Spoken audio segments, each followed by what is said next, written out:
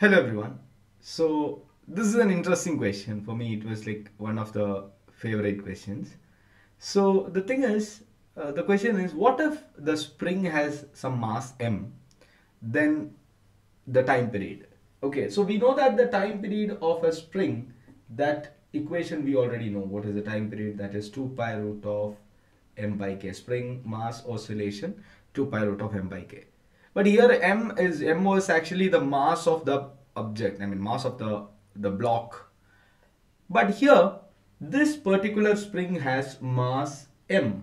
It has mass m and length L. So I'll be representing all of them here. So it is just a what is the skeleton of the diagram, and I'll be representing everything. So L, it has length L, and the question is, if this body is if this entire system is actually oscillating, then what is the time period? Let's derive that formula, and let's say, how would I say, like this entire system is actually moving with velocity v, capital V, and you know that, very clearly, you have to have an idea that at this point, like I'll be marking it over here, at this point, what will be the velocity? The velocity will be 0. So here the velocity will be 0, and at this point of the spring, the velocity will be v. So it is actually increasing from 0 to v. That also you keep in your mind. And I just need one more thing, that is, here let's say I'm considering a small element. Here I'm considering a small element. So here let's say this is my small element, and this has a length, one second. Yeah, this is actually at a distance dx. Sorry, this has a thickness dx, and let me consider it as at a distance. This will be at a distance x from it. You can see that as well. Okay, so that is also clear, I guess. So thickness is dx, and which is at a distance x from the end. Okay, one end. Now we will derive the formula, and for that what I'm going to do is I'm going to consider the instantaneous kinetic energy of the element dx. So instantaneous kinetic energy of the element dx. What will be the value? So that we will check first. So dx, I hope you understood. This is a small portion. Okay. So now let's say that d kinetic energy will be equal to, so 1 by 2 mass of that small portion dx into the velocity of that small portion dx square. We know that the kinetic energy is equal to half mv square. Now let me ask you a question. How much is the mass of the dx? So that's what I'm going to do on this side. Mass of the small portion dx, how much is that? So the total mass of this spring is, let's say, m. Total length is L, and of that small portion dx, it will be m by L into dx, no doubt.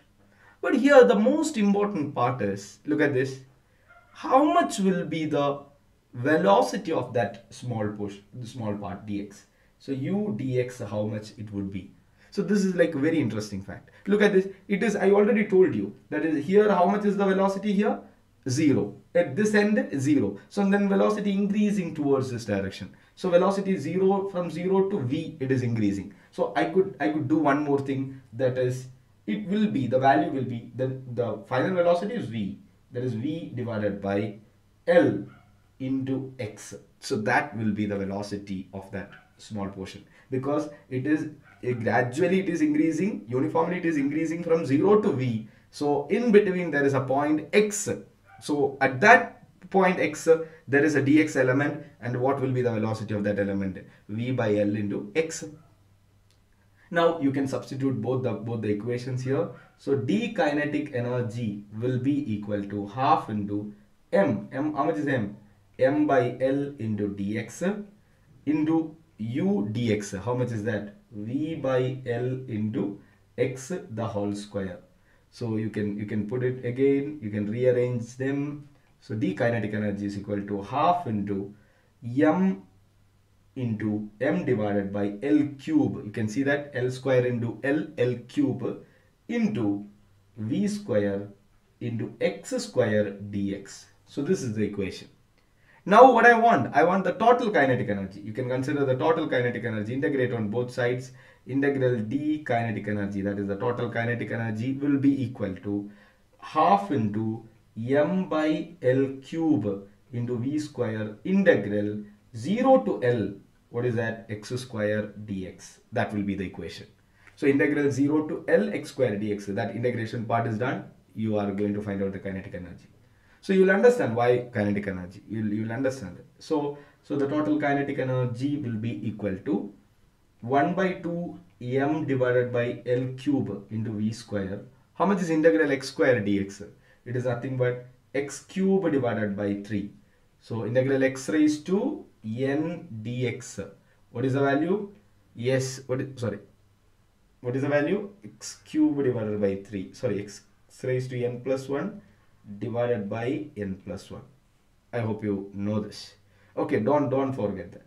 So from where to where? 0 to L. Apply the limit, then it will be kinetic energy is equal to 1 by 3 m divided by L cube into V square into L cube divided by 3. So L cube gone. So what will be the remaining value? Sorry, this is supposed to be 1 by 2, not 1 by 3. Yeah, 1 by 2. Okay, not 1 by 3. So kinetic energy will be equal to 1 by 6 m V square. This is the equation for kinetic energy of the spring. Kinetic energy of the spring will be 1 by 6 mv square. So apparently you can write it as kinetic energy of spring, not spring mass system, just a spring. How much is that? 1 by 2 into m by 3 v square. See, you can actually take, you can compare this equation with a half mv square. So what is the effective mass of spring? So then you can say the effective mass of spring, the effective mass of the spring would be m by 3. So that is why the spring has effective mass m by 3. I hope you understood. So then what will be the net mass? Like what is that? What will be the net mass? The block has mass capital M. So what will be the net mass? Net mass will be capital M plus m by 3. This will be the net mass. But we can prove that. I hope you understood that clearly. If those who are not okay with this, we can prove this again. We can move this, we can discuss this again. So let me take it into consideration. So this we are done with this. We are done. Like we completed that part. But let me little bit exaggeration is required, little bit expansion is required. So let's do that. So then you will get the perfect equation for time period. Okay, here also you can get, but anyways. So then the total energy will be 1 by 6 m v square plus, what about the kinetic energy of this block mass m? Yes, capital M, that will be 1 by 2 capital M into v square, that has velocity v, we know that, plus half into k x square. Let's say it is moving x, or you can take, what is that? You can consider x, or you can consider y. So I'll be considering x square. So let's say it has a expansion x, but already we used x, right? So maybe we can use L, half k L square. Okay, s square or y square, whatever you like, you do it. Or I can use that as well. So this will be y square. Okay, no problem.